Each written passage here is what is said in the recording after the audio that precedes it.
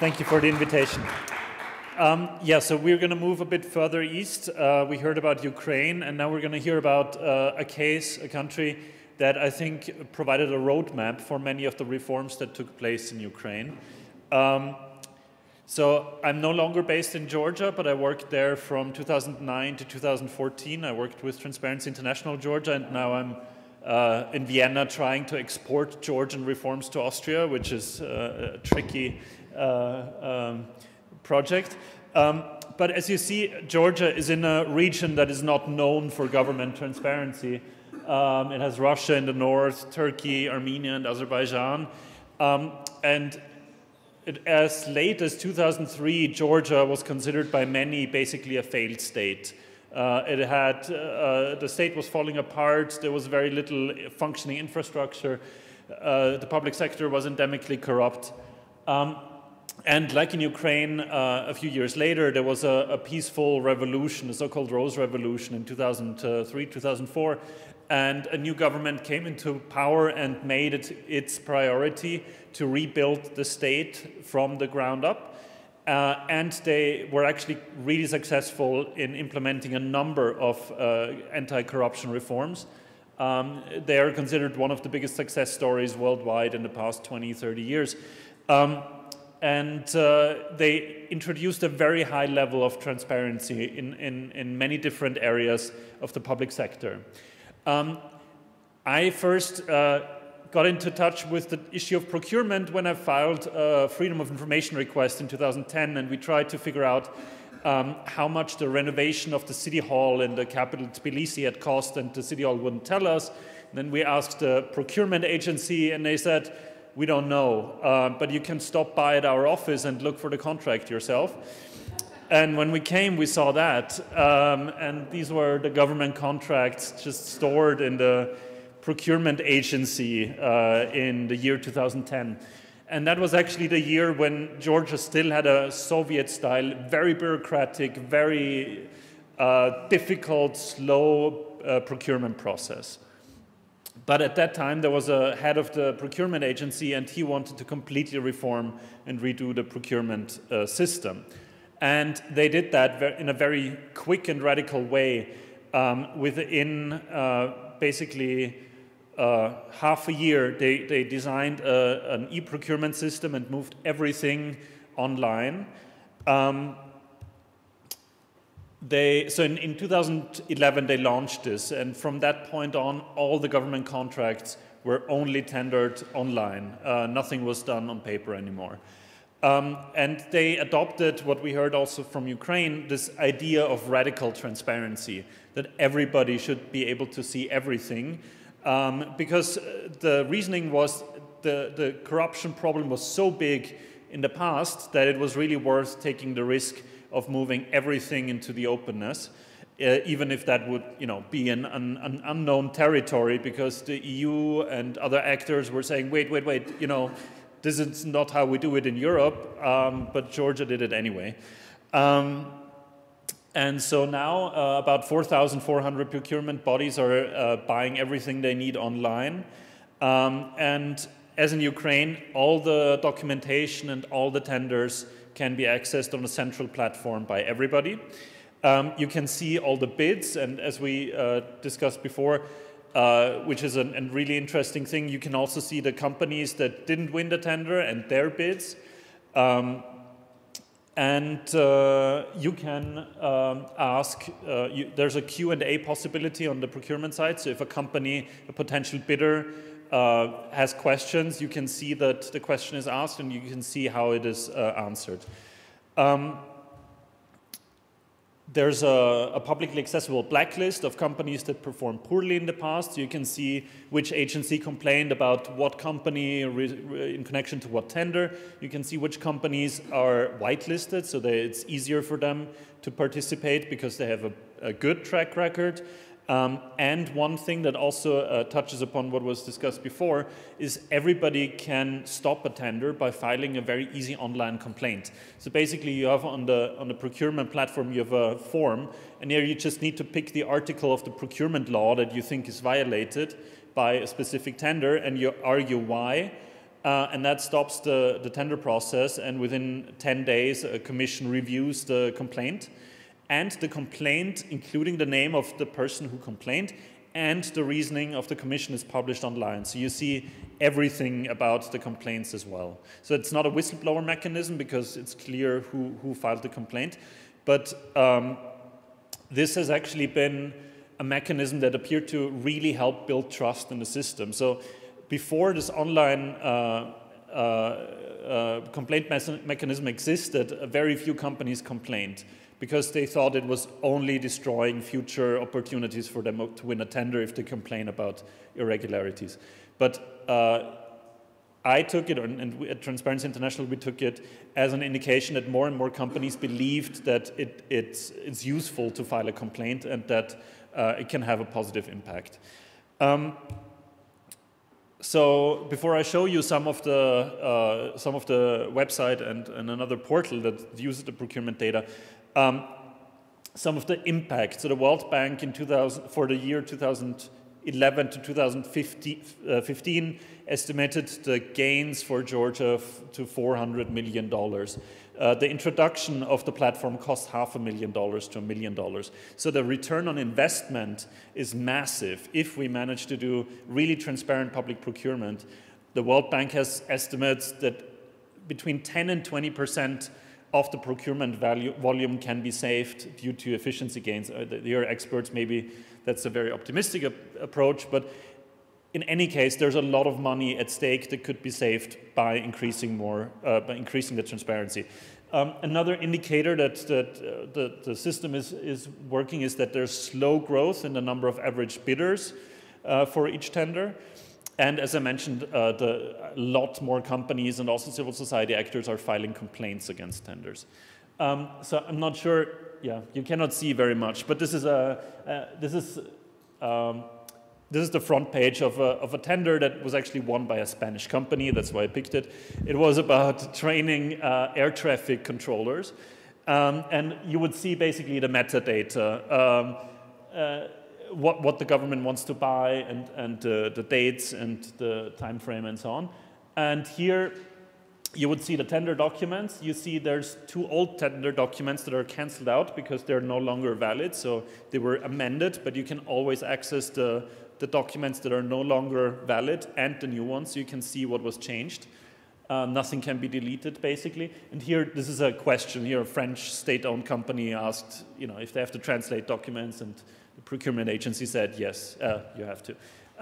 This would be anonymized during the bidding process, but still everybody would have access to the same information.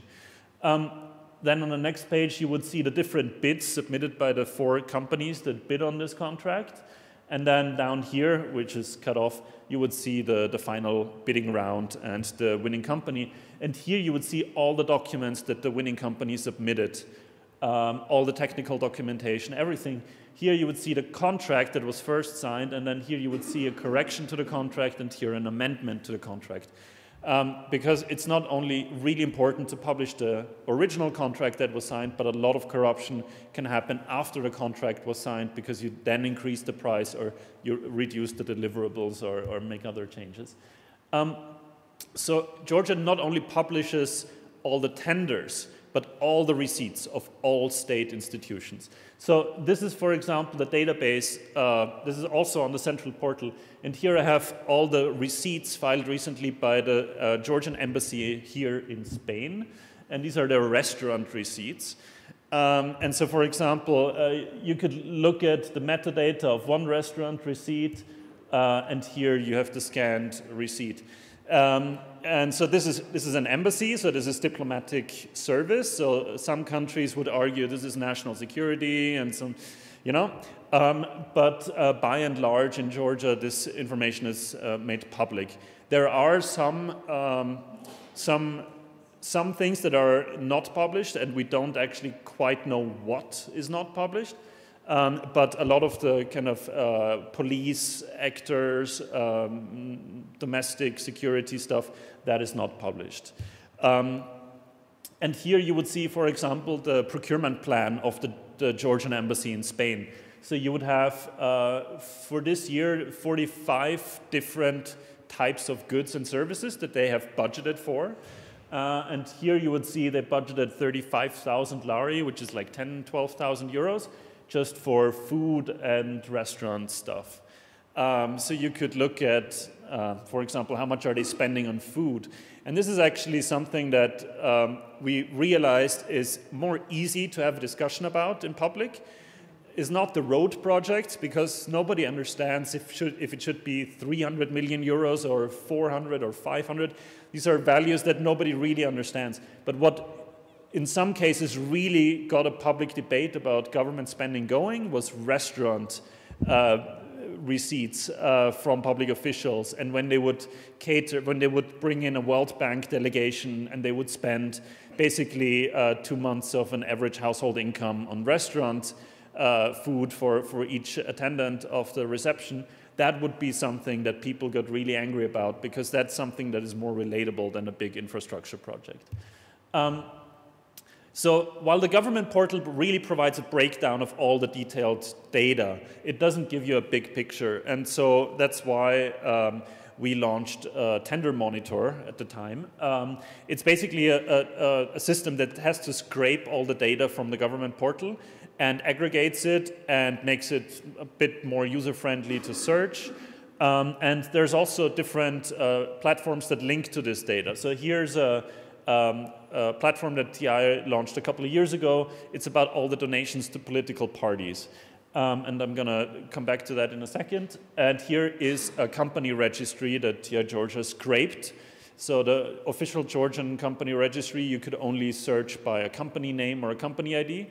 But TI basically took all the data and made it publicly accessible and searchable so that you could search, for example, for a name or an address and really try to identify who controls which company. So when you want to check and verify asset disclosure of public officials, for example, you need to be able to search by their names to find if they officially own a company that they didn't declare on their asset declaration form. You could look on this platform, for example, there's a profile of each public body. You could see how many average bidders, for example, do they get. And further down, you would have more detailed information on what types of goods and services they buy and which their most important suppliers are. And as was also mentioned before, here, this is a company profile. This is, again, the Spanish company that only participated in this one contract. But you would see which are the major competitors based on the other companies that participated in the tenders this company participated in. So here it's 3 other foreign companies that want to also train the air traffic controllers.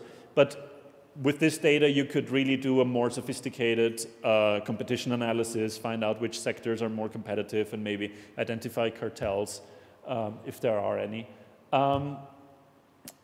As I mentioned, this is a platform that links to it. It has the information on the donors to the political parties. And this is, for example, shows the ruling party, and you see the companies and people who donated. And if you would click on the biggest donor here, you would here see that this company participated in 6 tenders, and you could immediately jump to the procurement portal and find out more about the tenders, and if you can identify anything that would suggest something problematic occurred. One thing that we did is in 2011, we looked at all the government contracts that were directly awarded to companies without a tender. So single-sourced contracts, and we took the data from the company registry, from the party donations, and from the asset disclosure of public officials. And we tried to identify if public officials did not disclose companies they owned or their spouse owned, but we could find through the company registry.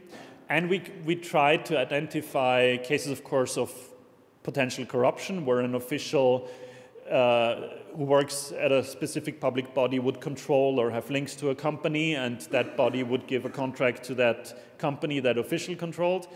But also to see if there are any patterns between directly awarded contracts without a tender, so single source contracts, and donations to the ruling party. So we looked at 430,000 single-sourced contracts from the first 2 years the data was available in 2011, 2012.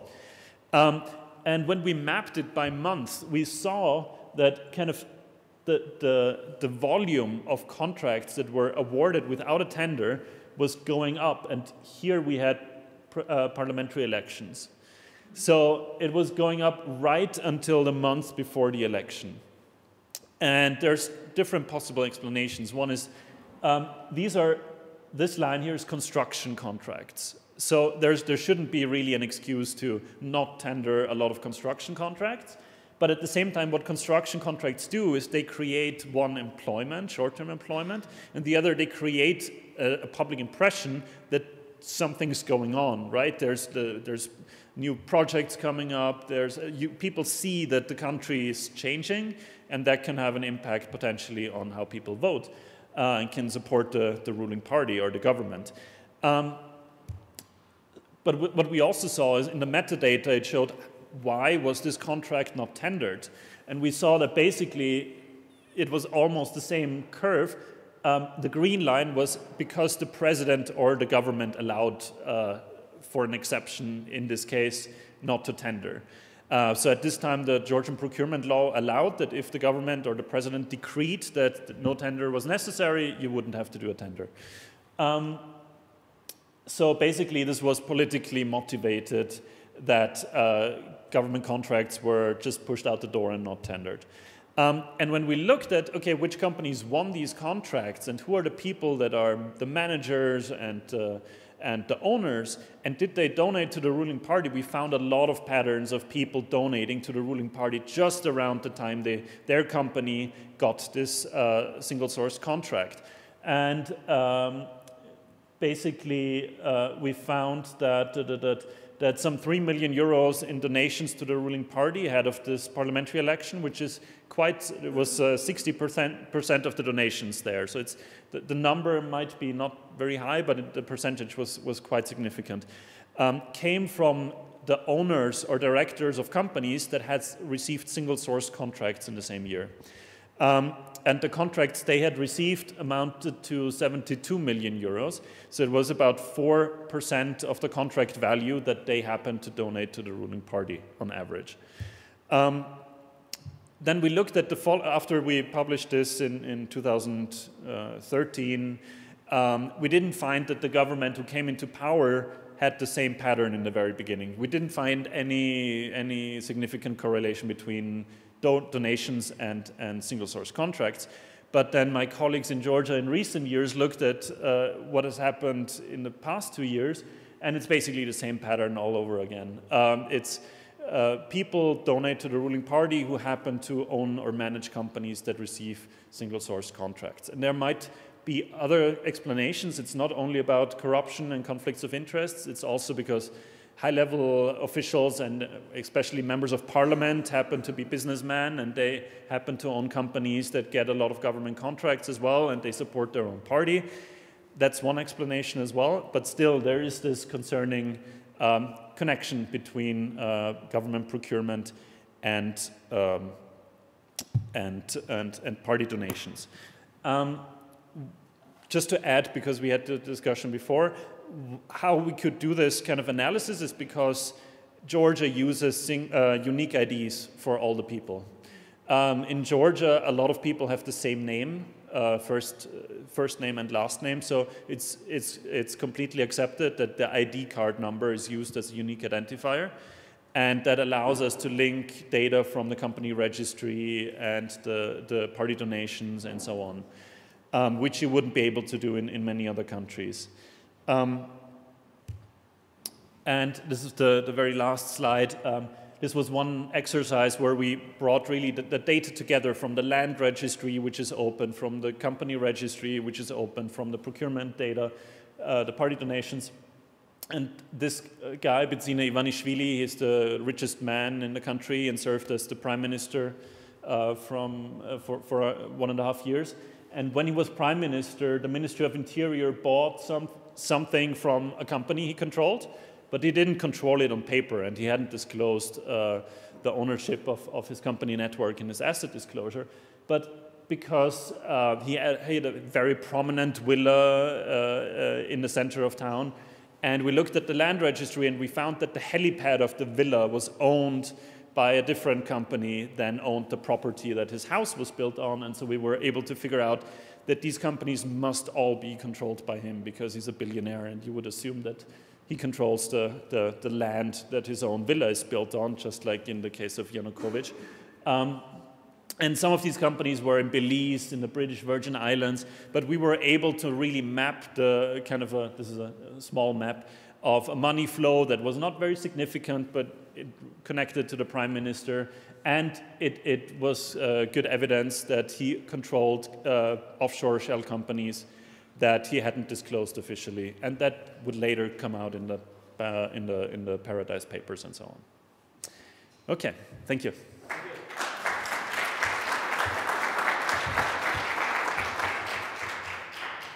Thanks a lot, Matthias. Actually, there is one thing I want. It's a bit of an anecdote, but I think it links well with the idea of radical transparency. You explained the story of the police force, how they try to, when the government changed, they try to clean the police. It's one story that stick with me for years, because it was one of the most crazy stories about the government trying to improve things. So I know it's not related to procurement, but I thought it was such a nice story that if you could briefly describe it. Okay. No, yeah, so one of the more challenging reforms, other than procurement and many others, was that basically all the policemen in Georgia were fully corrupt. And you could buy a post in the police for about $10,000, and then you would get a uniform, but not a salary, but you would have a license to collect bribes, basically.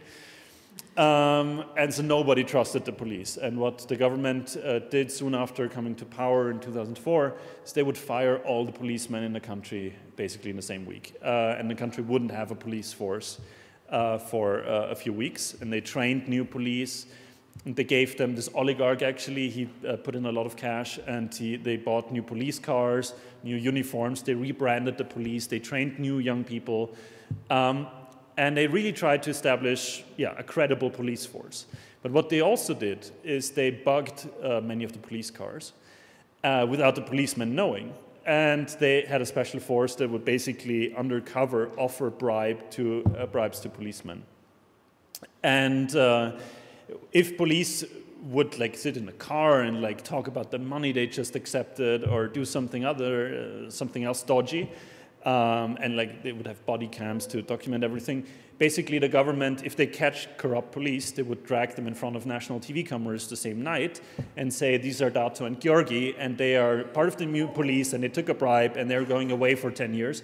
And so it was not the fully rule of law approach, but it was effective. But they would basically send a very strong message that corruption on this level was not acceptable anymore. And it really helped to establish credibility within a few months or a few years. So I know it's not one procurement, but I agree. I thought it was such a crazy story and extreme circumstances and stuff. So anyway, so after this interruption by the new moderator, so we have time for one or two questions before the next slides. So anyone? Come on. It's a professional deformation that I am asking questions. Thanks very much, Mathias. It was very interesting to hear you describe what was done, and it was very interesting to hear Anastasia also describe what was done. And what I'm really trying to take from this, these slightly exceptional circumstances where you've got moments of huge change with a political will coming in to really clean up and change the system, and a huge amount of support from the international community, and presumably a huge amount of money to support civil society at least. I'm trying to think, what are the lessons we can learn about how to even get halfway there in countries like Spain or elsewhere in Europe, where you don't yet have one procurement open, you don't have all these different, the company registers open, the assets declarations, etc. One of the things that Anastasia mentioned to me is that they've probably got about 200 people in civil society working on the public procurement monitoring on Prozoro across Ukraine. Ukraine's about the same size as Spain, that would be if Civio suddenly had 200 people working on your project. Tomorrow you could do a lot more, right? So I don't know to what extent we can analyse. What is it the political will? Or maybe it's a combination of these things, but to break down the elements, how much depends on the political will?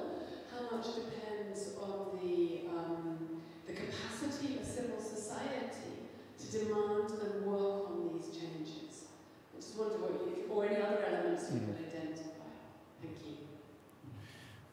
I think a fair amount was that the government at the time took in a lot of new people who didn't have a political career or a public service, civil service career before.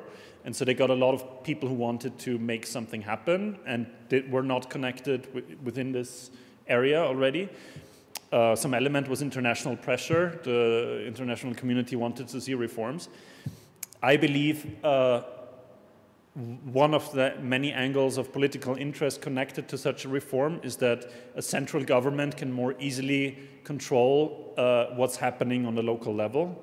So if you have this level of transparency and a centralized government, you can more closely monitor what your local people are doing.